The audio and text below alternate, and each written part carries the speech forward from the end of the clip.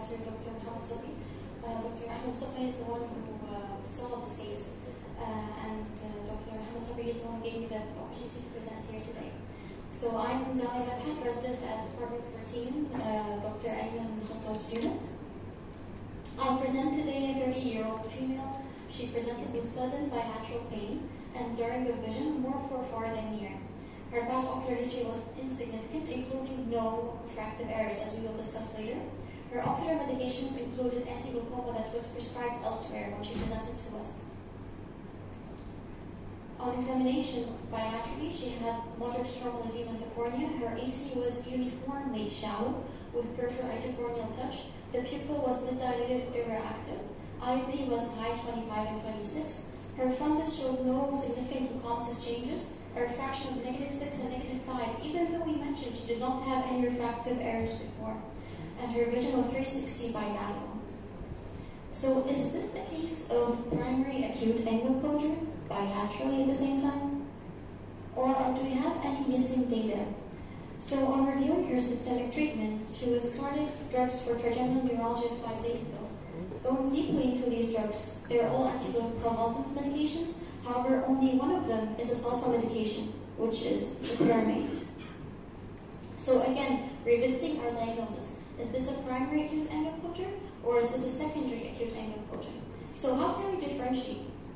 So in secondary acute angle closure, this is usually in middle age because this is the age when they take these drugs for trigeminal neuralgia or for migraines. It's usually bilateral since this is a systemic disease.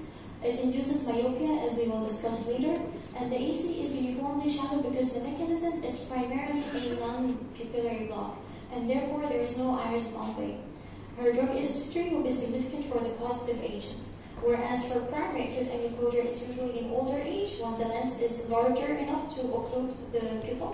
It's usually unilateral. In hyperopic patients with shallow ACs, there's iris bombing because there's a pupillary block, and it's usually preceded by mydriatic eye drops. On doing the UPM, it revealed that there is a ciliary body effusion in all quadrants, anterior rolling of the ciliary body, and rolling of the iris anteriorly causing an angle closure as evident here in the diagram. So how can we manage the case? Well, actually the question should be, what is the pathology, so we can manage the case accordingly. It's suggested that the pathology can be an inflammatory process. Accordingly, there is a ciliary-choroidal effusion.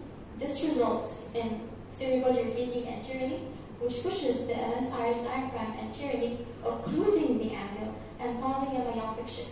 Now, the myopic shift is not only by the lens moving forward, it's also because the lens zonules become loosened, and this causes induced myopia. This is a diagram demonstrating effusion in the ciliary body and the choroid, as well as anterior rotation of the lens and the iris, causing acute angle closure. Again, visiting our management. So stop to pyramate.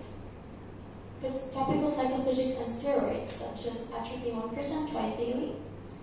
Put aqueous suppressants plus or minus acetazolamide. And give systemic steroids if it's a refractory case. So let's go into more details as into why. First of all, stop the cause, stop to pyramate. Second, it's because of anterior ciliary body rotation, so give a topical cycloplegic. It's an inflammatory process, so give steroids. The patient has high IOP, so give topical anti-glaucoma medications plus or minus systemic.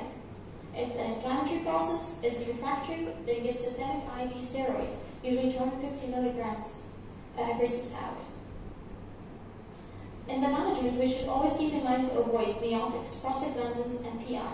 Miotics can further aggravate the case by causing further anterior rotation of the ciliary body.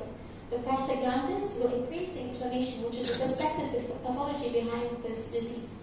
And PI, there's no indication for it. However, a failed PI can help us redirect our diagnosis. Maybe it's a secondary, not a primary angle closure.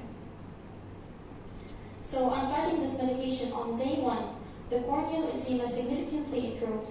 The IOP became 12 to 14, and her vision was 6/18, refraction -3, and remember, she was -5 and -6. On week 1, the IOP was 10, her vision was 6/6 back to normal with open angles, and her refraction was +1.5 and +1. This is the usual scenario. On day 1, the IOP becomes normalized, and by week 1, the vision becomes normalized. So is it that common? Because we tend to hear a lot about topiramate, don't give it to patients, take care. Actually, it's an idiosyncratic response, which means that it's very unlikely to occur.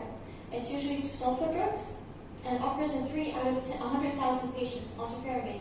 If we look online, we'll find that most of the cases reported are case reports, hence it's rare. The exact mechanism of angle closure remains unknown. However, as we said, it's probably an inflammatory process that causes suprachoroidal infusion and thus interrotational ciliary buildup. So the take-home message here is that drug-induced angle closure will be suspected in any patient with features of bilateral acute angle closure, myopic shift, and uniformly shallow AC without iris bombing. UBM can be helpful in diagnosis, and the high index of suspicion is needed in these patients with a review of systemic treatment, which we sometimes tend to overlook. Thank you very much.